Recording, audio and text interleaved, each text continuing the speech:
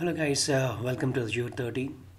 We just started a new series. This is episode 1 in Jan 2022. So in this we're going to cover the latest Azure new services and the services which are in preview every week. So in this video we're going to cover 3 services, less than 15 minutes. So one is the maintenance configuration for VMs, the second one is enable Automanage Azure best practices, the third one is the SQL Server registry service. Let's quickly look into the what exactly these services means for us. So the maintenance configuration for VMs, it applies to Linux VMs, Windows VMs, and flexible scale sets, uniform scale sets. And it's kind of a platform provided by the Microsoft Azure that doesn't require a reboot for any VMs, so that you can install the updates on them to improve the performance and security, because as we know Microsoft launches a lot of a lot of updates and hot fixes, especially for the enterprise level companies and the mid-market companies, where they are, cannot afford a couple of seconds downtime and latency. I think this maintenance platform, configuration platform, helps them to decide when to apply the updates to the isolated VMs and to these dedicated hosts. So with this maintenance configuration platform, one is you get a batch updates into one update package. You will get a 35 days of a timeline, to install the updates. And you can also automate these updates by configuring from the maintenance schedule. And the obviously you can push the updates across multiple subscriptions and more than multiple resource groups. I've just added a screenshot here just to show you how exactly it looks from the portal. But however, let me quickly take you to the portal and show you how exactly it looks like. So go to the Azure Services, log on to the portal, go to the All Services under the Compute. Go to the maintenance configurations. So here click on create. Now just add your resource group, and I'm just adding a test, your region, and here under the maintenance scope I see 2 options. One is host, second one is the OS image upgrade. So host is nothing but the host updates for the Azure dedicated hosts and isolated VMs and scale sets, and OS image upgrade is for the rolling upgrade for the image. So it depends upon your requirement. So select any one of them, and here you need to add the schedule. So at the start time, you can depends upon the when you want to have the schedule and when you want to end the schedule, right? The main important thing is, the tip here I'm giving is, the maintenance window is very important for you to understand, because you need to check with the server owner and the application owner to understand what is their downtime they are actually taking from the customer, or in their monthly manual patching or current schedules, right? So this is how you're going to do that. And next what you're going to do is, you're going to click on machines and you add the machines. Currently I don't have any machines, but when you click on that, it will install your Azure VMs and all that. You can just click on select and add the resources and schedule the maintenance configuration. So this is how we're going to do it. But the only thing I'm missing from the configuration window here is to schedule an alert here. I think Microsoft have given that feature, because that really helps an admin to schedule an alert from here to understand whether the maintenance configuration schedule has been started and triggered, it is running, or it stopped, or it failed, or it's successful, right? That really helps. Alright, so the next one is enable Automanage for the Azure best practices. This applies for both Linux VMs and Windows VMs. Azure Automanage is nothing but a platform where you can configure how to onboard your Azure virtual machines with predefined set of services like insight monitoring, backup, Microsoft Defender for Cloud, Microsoft Anti-Malware, update management, change tracking, inventory, guest configuration, boot diagnostics, Windows Admin Center, and also integration with the Azure Automation account and log analytics workspace. This is really nice, because this saves a lot of time for the admins and the IT teams who who normally do install all these set of tools as part of the onboarding process for any VM to the cloud. So here Microsoft came up with the two environments. One is the production environment, and the second one is the dev test environment, which is non-prod. So there are few services not required. For example, I don't require a backup for my testing VM. Similarly, now let's export to the Azure portal. It's under management and governance. Automanage Azure machines. So here it is. You can see that here, enable an existing machine. Click on that. Now it will ask which configuration profile you want. It's giving options like best practices for production environment or best practices for the dev test or the custom profile. Okay.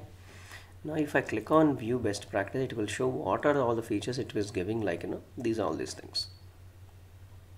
Right. Similarly for dev, you will see the backup is not included here and few other couple of services not available.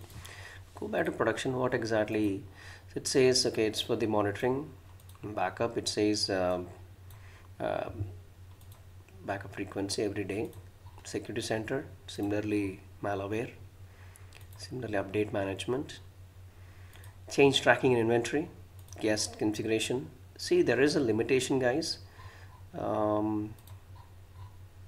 See, few of them are not supported for the Azure Arc machines. You need to keep in mind that. Okay. So once you configure this, and you will click on select machines and you will add those machines. Currently I don't have any machines, so this you can also uncheck ineligible machines, like as I said, any Arc machines, part of Arc and all that, it will automatically, and you can just schedule it automatically. You can onboard it like this. So this is really a cool feature, I believe. And also I see that they should have given an alert here that the server owner or the team which you're onboarding should get an alert on as soon as you onboard here, right? That feature is missing here, I believe. Now let's go back to the third one, which is really interesting, my favorite, SQL registry service, which is nothing but as we know, the SQL Server 2008 and 2008 R2 is end of life. Microsoft came up with a feature called SQL Server Registries, which is in preview now, and this is free and enabled by default.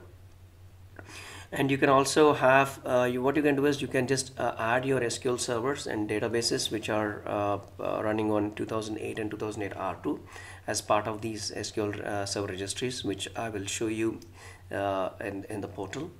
But there is a limitation, guys. It does not include any new features. It does not include any functional improvements. They will only be releasing extended security updates, right, for these 2008 and 2008 R2 SQL, right? So, but this is not very frequent. This is very, I mean, whenever necessary, whenever needed, they will release security updates, patches. Now let's quickly go back to the portal. Click on all services. Now click on databases. Go to the SQL Server Registries. You already created a test one, so I'll just go ahead and create one more test one. So here you have to give the resource group and the registry name. I'm going to say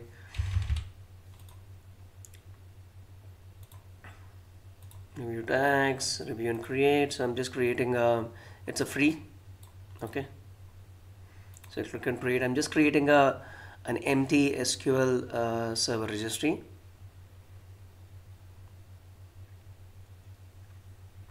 So it's got created now. Hardly it will take a minute for the deployment because there's nothing in it. Go to the resource. Now this is what we created. Now you need to click on register and you need to specify your SQL instance name. The version, as I said, it only supports 2008 and 2008 R2. And look at the edition. It's supporting enterprise, standard, developer, web, data center, workgroup, whatever it is, and you can select that edition and the number of cores, right? Number of cores and all that, select. And the host type is a VM, physical server, Azure Virtual Machine, EC2, GCP, Google Cloud, and all. It's just not a hybrid, it's also multi-cloud you can add, which is really nice, which is really nice, guys. And click on register, then the server will be registered here,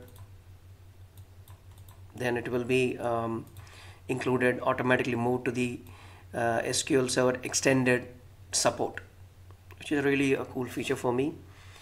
And but make sure that if you have and you can also, because I know that enterprises or the mid-market will have hundreds of SQL servers, so Microsoft came with a bulk register, so you can have a registry a CSV file. I'll just click on that. What is the format for the CSV?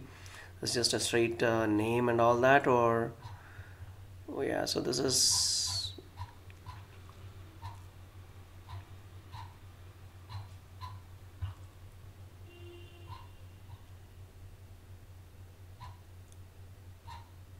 yeah, so this is what it is. The CSV is your server name, version, edition, course, host type, subscription ID, resource group ID, Azure VM OS. So this is what it is. It should be like this.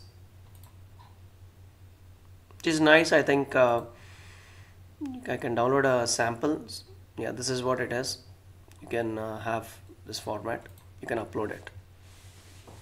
It's really nice. I will share these links in the comment in the description. You can download the PPT and as well as the sample CSV files and all that related to it. But this is really nice, guys. So far I'll just a quick recap. We just covered maintenance configuration for VMs, enable auto manage Azure best practices, and SQL Server registry service.